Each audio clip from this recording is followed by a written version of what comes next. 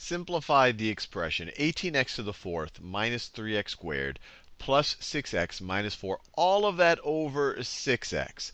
So there's a couple of ways to think about them. They're all really equivalent. You can really just view this up here as being the exact same thing as 18x to the fourth over 6x plus negative 3x squared over 6x, or you could say minus 3x squared over 6x plus 6x over 6x minus 4 over 6x. Now, there's a couple of ways to think about it. One is I just kind of decompose this numerator up here. If I just had a bunch of stuff, a plus b plus c over d, that's clearly equal to a over d plus b over d plus c over d.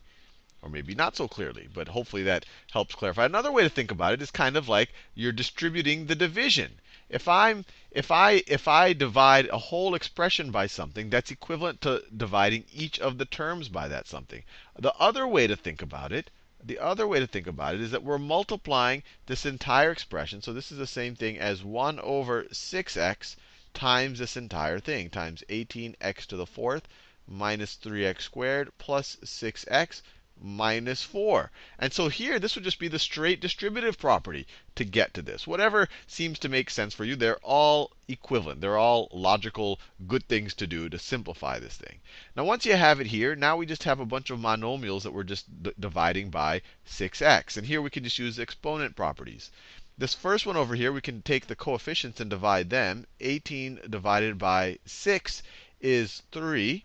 And then you have x to the fourth divided by x to the, well, they don't tell us, but if it's just an x, that's the same thing as x to the first power. So it's x to the fourth divided by x to the first. That's going to be x to the 4 minus 1 power, or x to the third power. Then we have this coefficient over here, or these coefficients. We have negative 3 divided by 6. So I'm going to do this part next. Negative 3 divided by 6 is negative 1/2. Negative 1/2. And then you have x squared divided by x. We already know that x is the same thing as x to the first. So that's going to be x to the 2 minus 1 power, which is just 1. Or I could just leave it as an x right there. Then we have these coefficients. 6 divided by 6, well, that's just 1. So I could just, well, I'll write it. I could write a 1 here. Let me just write the 1 here, because we said 2 minus 1 is 1. And then x divided by x is x to the first over x to the first. You could view it two ways. Anything divided by anything is just 1. Or you could view it as x to the 1 divided by x to the 1 is going to be x to the 1 minus 1, which is x to the 0, which is also equal to 1. Either way, you knew how to do this before you even learned that exponent property, because x divided by x is 1.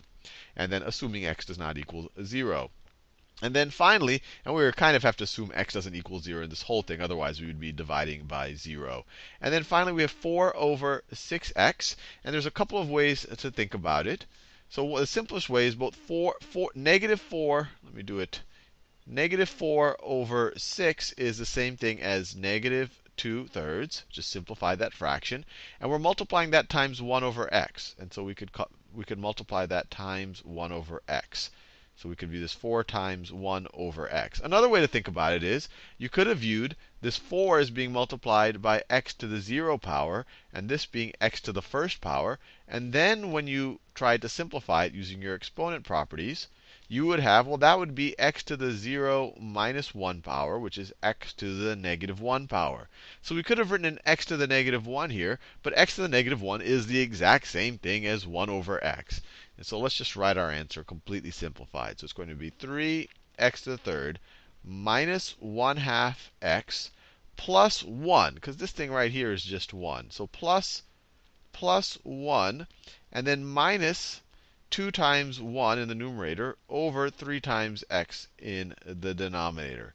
And we are done. Or we could write this, depending on what you consider more simplified, this last term right here could also be written in minus 2/3 x to the negative 1. But if you don't want a negative exponent, you could write it like that.